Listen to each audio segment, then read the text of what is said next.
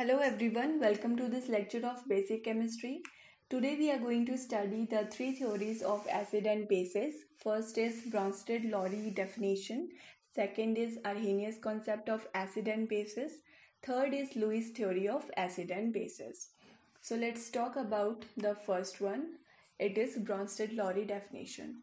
So this theory says that the acids are the compound when they react with another compound, they gives off H positive ion, and likewise this definition says that the bases are the compound which reaction on with some other compound except the H positive ion. So in simple term, this definition is saying that acids are the giver of H positive ion and bases are the acceptor. Furthermore, it also brings a new concept of conjugate acid and conjugate base. Since an acid after donating its proton is technically a base, so according to this definition, it is referred to as a conjugate acid. So these are the two new terms, that is conjugate acid and conjugate base. Let us understand them.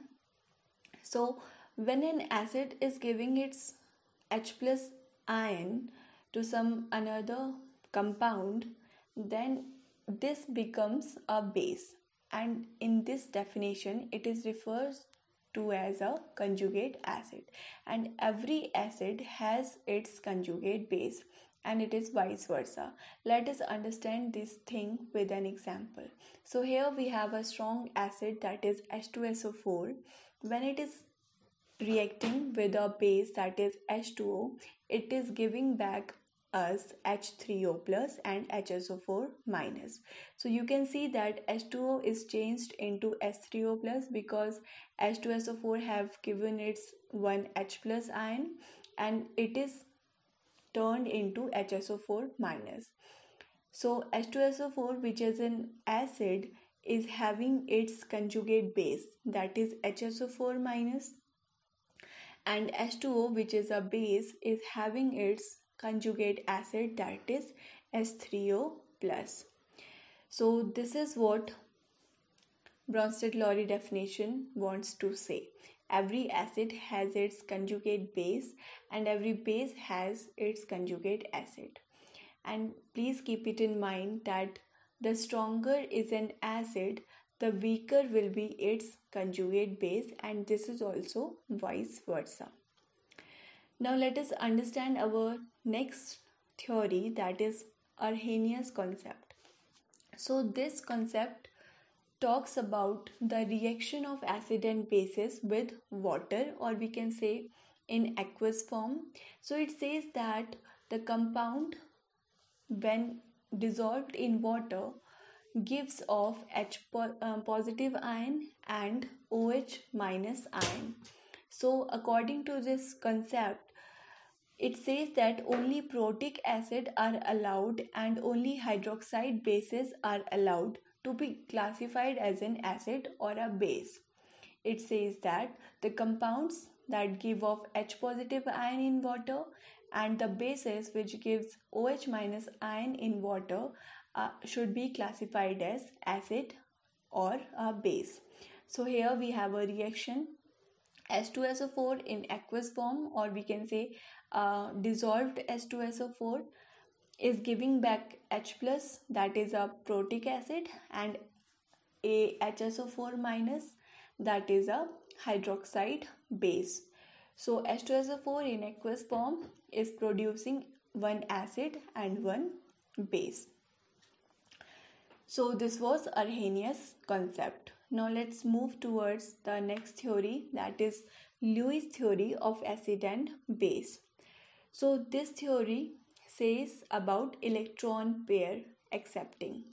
So here the acceptors are the acid and donors are the bases. In Bronsted-Lowry theory, we have seen that acids were the donor of H positive ion and electrons were accepting them. So there we talked about the H positive ion. Here we are talking about electron pair, and acceptors and donors are different. Let us understand this theory with an example. So we have BF3, which is a electron deficient species. So it is Lewis acid because it wants electron pair. Now what will it do? It will react with a electron rich species, that is tertiary amine, which is a Lewis base because it is having a richness of electrons. Okay, so in here in this reaction you can see CH3N3, which is tertiary amine having a lone pair, or we can say electron pair, is giving its electron pair to Lewis base BF3, and on combination they are making, or we can say they are generating a salt CH3N3BF3. So here tertiary amine is acting as a Lewis base, which is giving the electron pair, and BF3 is acting as a Lewis acid, which is accepting the electron pair. So this is Lewis theory of acid and base. So quickly let's have a recap of three of the theories. First one was the Bronsted-Lowry theory, where the acids were the donor of H positive ion and bases were the acceptor, and every acid was having its conjugate base and vice versa. In Arrhenius theory, we have seen that it says that only protic acid and hydroxide bases are allowed to be classified as an acid or a base. In the next theory, Lewis theory, we have seen that the electron deficient species reacts with electron rich species and takes back the electron pair of electron rich species and generate salt. So this was all about these theory. Now here a question arises that how to measure the strength of these acids. So there are two common methods. First one is based on Arrhenius definition and the second one is based on Bronsted-Lowry definition. So one measurement which is based on Arrhenius definition of acidity is the pH. pH is a measurement of hydronium ion concentration in a solution, and it is expressed on a negative logarithmic scale. Let me explain it in brief. This negative logarithmic scale means if the pH is low, it means the high value of hydronium ion concentration, then the substance or the solution is said to be more acidic.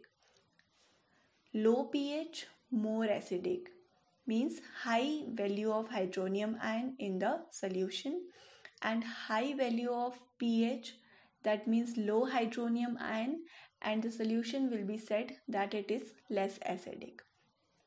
So this was the measurement which we do on the basis of Arrhenius definition.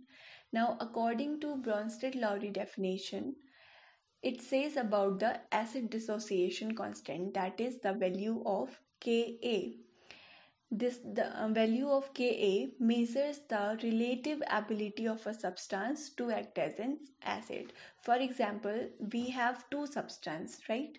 One is having high value of Ka and the other one is having low value of Ka.